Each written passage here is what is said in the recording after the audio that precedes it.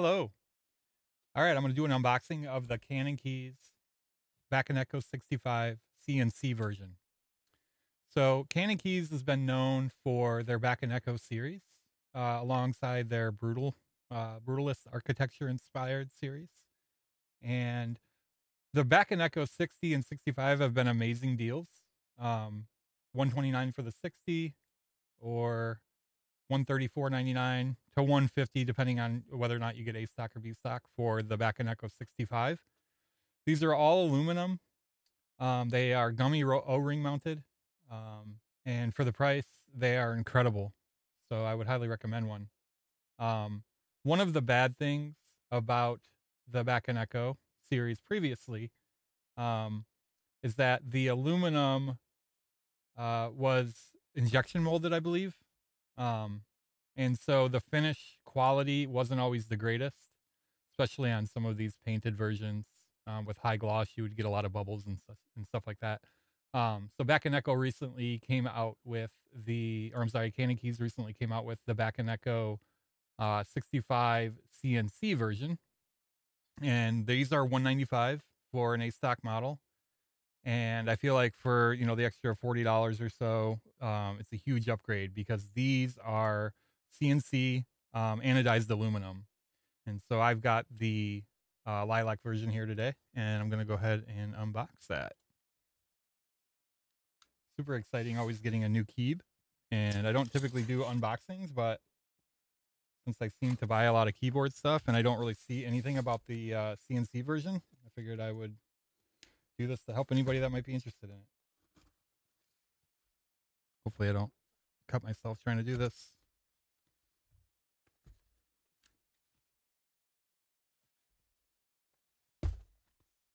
Very weird box.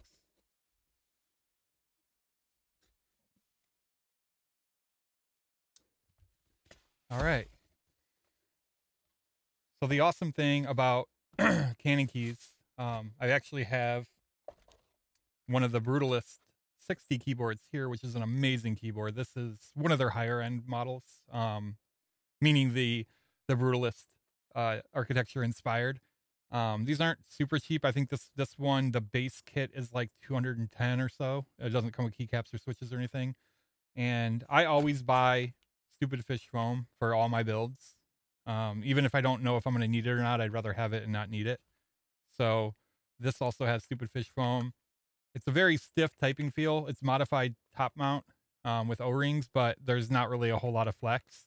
And because this is an FR4 plate, a lot of switches don't really secure in them fully. So any slight flex can cause the switches to pop out. And this has Gateron ink blacks, which are already kind of known for not securing into some polycarbonate and FR4 plates as it is.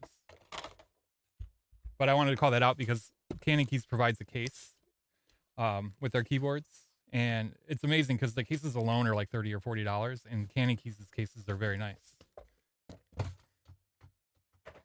All right, so this is the Lilac version, the one we're looking at here on screen.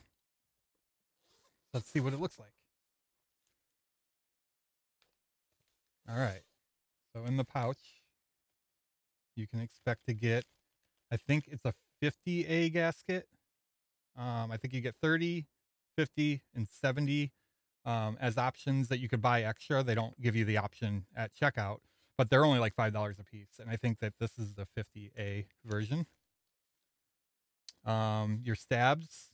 So one of the unfortunate things about the Bakaneko being O-ring mounted, or I'm sorry, gasket mounted, is that you can't really use screw-in stabilizers because the O-ring won't be able to fit with enough space. So there's a way around that, which I'm going to do.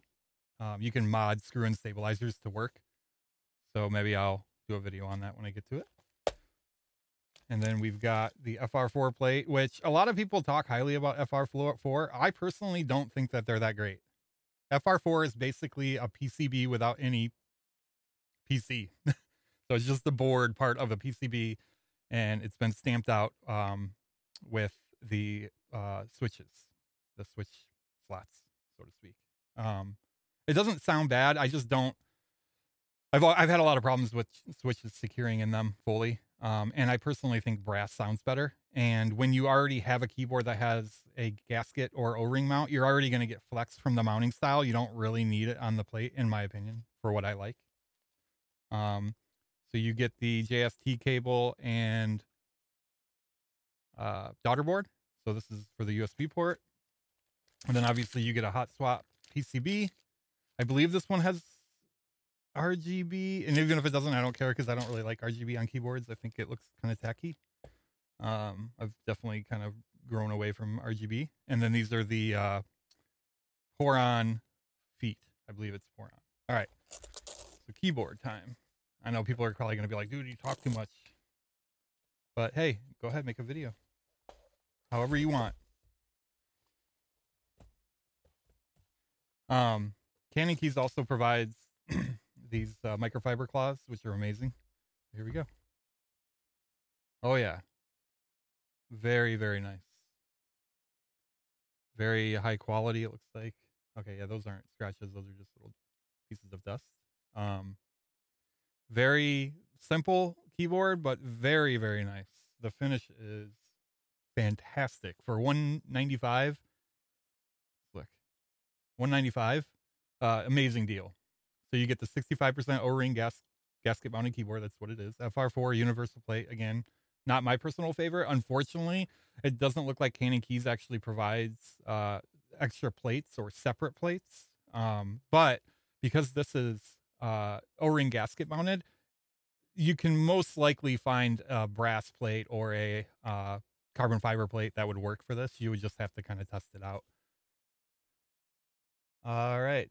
So it comes with the hot swap PCB, 6-degree typing angle. Obviously, you can come to the page and look at it, but yeah, I would highly recommend if you are looking for a build in like the $200 range. This is probably the best option right now for in stock. It's incredible. This comes with a zinc weight, and I'm gonna mod this plate a little bit, and maybe I'll take photos when I do that. All right. Well, I hope that was helpful to somebody, and if not, sorry. All right.